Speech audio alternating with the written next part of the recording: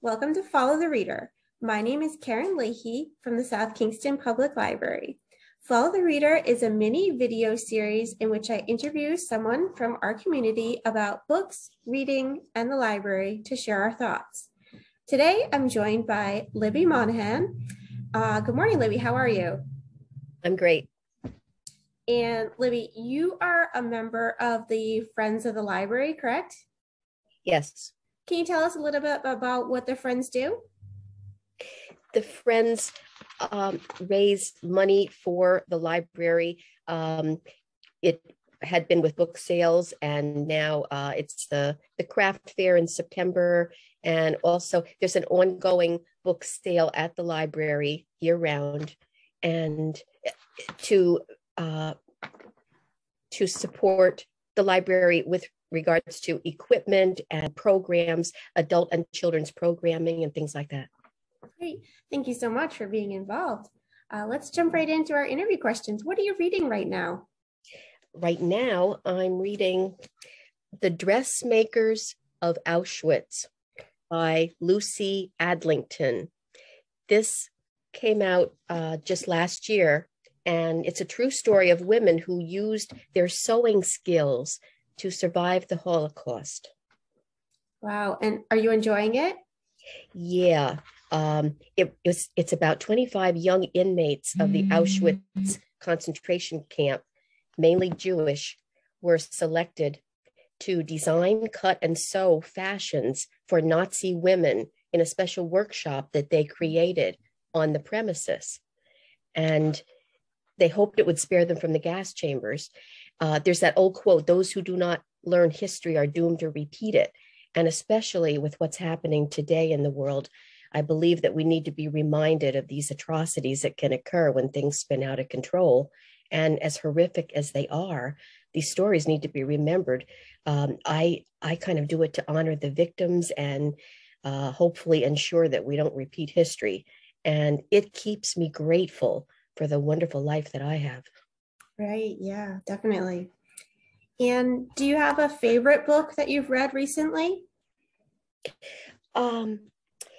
Yeah, actually, this one just came out in February, and it's called, I don't know if you can see it, The Lobotomist's Wife. Okay. The Lobotomist's Wife by Samantha Greene Woodruff.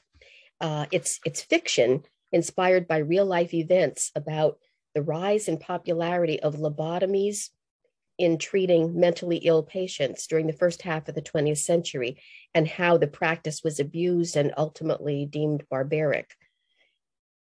Wow. And what did you like about the book?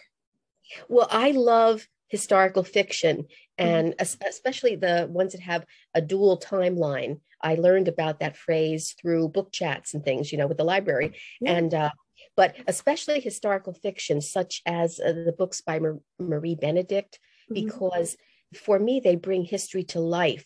And assuming that it's well researched, it's, that's what I would hope that it would be, rather than just reading straight nonfiction. It just brings it alive for me in a different way. Yeah, that's great. Now, are you the type of person to use a real bookmark, a slip of paper? What type of bookmark person are you? Real. Oh, yay.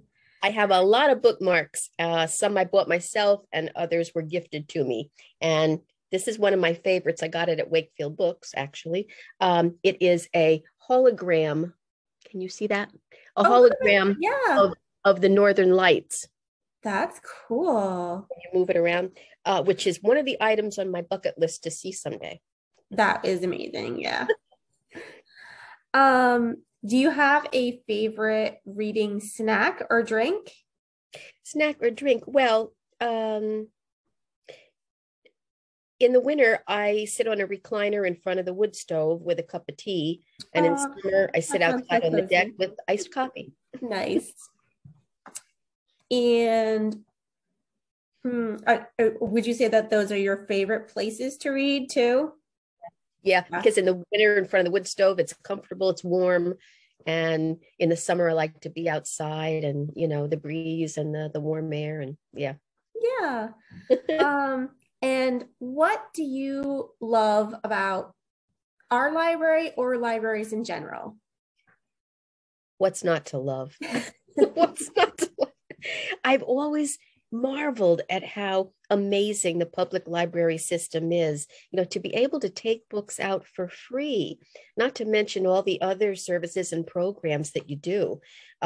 Just the other week, I met with you to show me how to use the new app called Libby, incidentally, which is taking place of Overdrive, where I can easily order ebooks from the library system and look for books. You showed me how to look for books in the specific genres that I was interested in.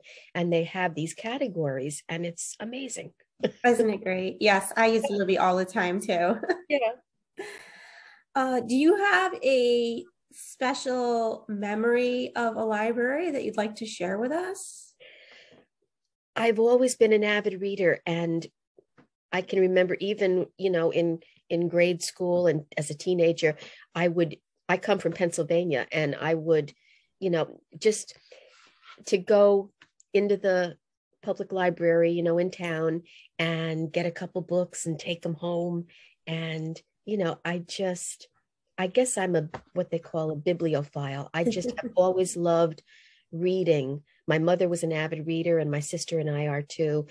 At the breakfast table or lunch, we would sit there with our cereal, and we'd have a book propped up in front of us, and luckily my mother encouraged that. She never discouraged it, because we both, we wanted to sit there, and if we didn't have anything to read, we'd grab the cereal box and we'd start reading it. It's just the way I am. Yeah.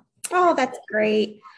Well, that's all the questions I have for you. Thank you so much for being on Follow the Reader today. And we'll see you next time with a new reader. Have a nice day. Bye.